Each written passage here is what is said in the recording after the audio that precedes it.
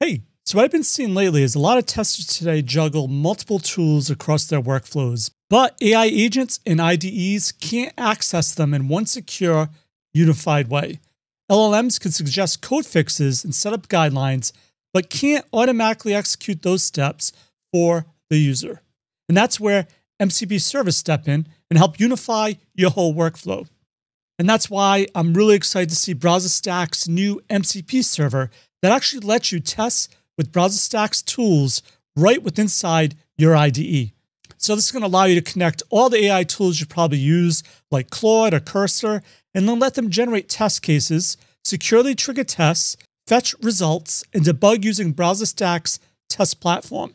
And as you probably know from my previous videos, BrowserStack already spans the testing lifecycle, and MCP simply brings it all where you want to work. Sounds cool, right? So let's dive into some of its use cases and understand how this all works. Let's check it out. So check this out. You can now unlock the full power of BrowserStack's test management and perform your entire manual testing workflows directly within your favorite IDE. Let's say I'm working on a new project, bstack.demo.com, and I want to set it up in test management.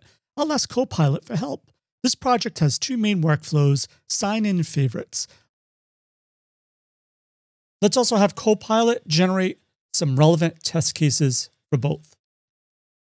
Since my Copilot is powered by the BrowserStack MCP server, it's already created a new project and the necessary folder structures inside test management. Now it's generating the relevant test cases and organizing them neatly into their respective folders. The project is now fully set up with detailed test cases, including all necessary steps and information ready to go. Now let's say I made some changes to the favorites flow, and I want to manually test it using those test cases. With the help of the MCP server, Copilot automatically selects only the relevant test cases and kicks off a manual test run in test management for the favorites workflow. All right, so let me ask to run these tests, let's say on a Windows 11 machine. Since this is a web app, it smartly suggests to utilize a live session on BrowserStack for testing.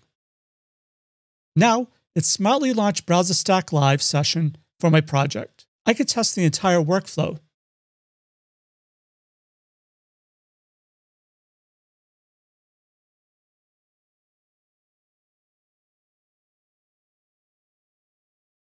All right, as you can see, I've tested the first and second cases, and they're working really well. Copilot is now updating the test results and test management in real time for each test case. All right, so let's finish the final test case. And we're done. Everything looks awesome. So I'll notify Copilot and it'll wrap up the test run, also updating the results and marking it as completed.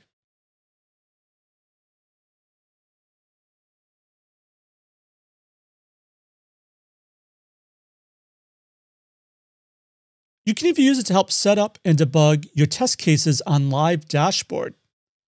So let's say I have an Android application which seems to crash only on Google Pixel devices. Let me take help from Claude on this.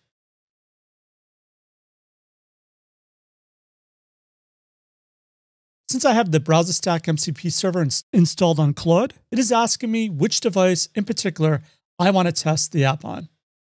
I think the latest version of Android with Pixel should be okay for testing. Okay, it's asking me to provide the path to the APK. Now, BrowserStack's MCP server will upload and install the app on one of our devices. Obviously, this section is sped up in the interest of time. All right, cool. Now the device is ready and I can use the calculator app on it, just like I would on a personal phone. Over here, we can see the stack trace to debug further. And I think it's a really cool function or new capabilities in the BrowserStack MCP server. It's their AI-powered debugging and autofix for automation tests right inside your IDE. No more painful log digging, no more hours spent figuring out what went wrong and fixing broken scripts. So let's see it in action. So I've just run my app Automate Test Suite on BrowserStack, and unfortunately, it failed. Let's take a closer look. Here in the dashboard, you can see a failed test case. Normally, I would need to look through all the logs, screenshots, and stack traces just to understand what the issue was. But not anymore. Let's jump back to IDE and ask Copilot for help. I will input a prompt that my app automate tests have failed and ask for help debugging. Since my Copilot is powered by BrowserStack MCP, it instantly understands that to debug effectively, it needs the session details.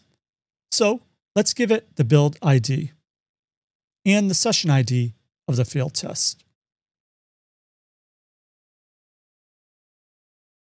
Now the MCP server is fetching all the relevant logs, stack traces, and screenshots from BrowserStack. In the background, it's analyzing and trying to understand the root cause for the failure. And just like that, Copilot has identified the issue wicked fast. Looks like the culprit was an incorrect locator in my test script. Even better, Copilot has already made the required code changes and fixed the test case. Let's go ahead and accept the suggested fix. Now we'll run the updated tests right from the IDE.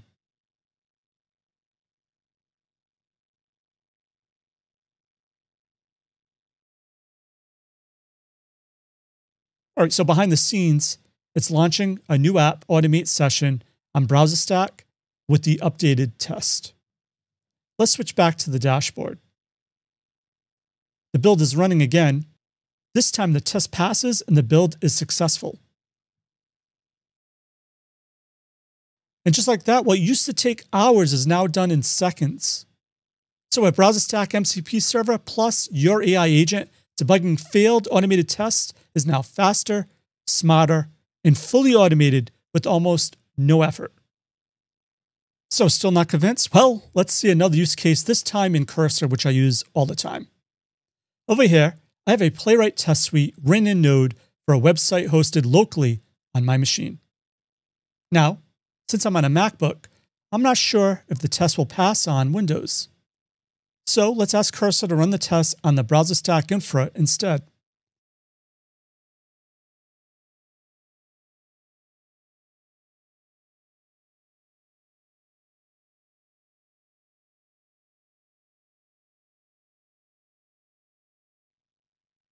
Let me allow it to run the required MCP tools for this. Cursor is now going through the codebase to understand which testing frameworks and libraries are being used, and then communicates with the MCP server to provision the required BrowserStack SDK in this project. All right, and as you can see, Cursor has now correctly updated the package JSON file, installed the SDK, and also added a convenient entry point to execute the test on BrowserStack. So let's go to our terminal and run the test. Now, behind the scenes, we are provisioning the required infrastructure and executing the test. You can see the different workers being spawned to run the test. After test execution, the SDK provides a link to our test observability dashboard, which allows you to see the test execution details and also compare the tests with any previous runs. Now, if your test fails in the future due to any reason, just ask Cursor to fix it.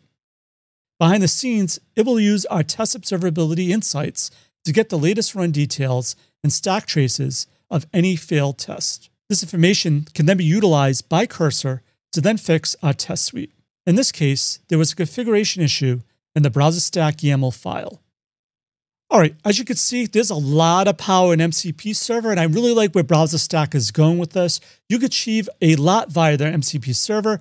I'm really excited for you to try it for yourself. Give it a shot and let me know your thoughts using that special link down below. And even better, it's open source and available on GitHub right now. So there's no reason for you not to check it out using that link down below. All right, so that's it. I'm Joe, and as always, test everything and keep the good.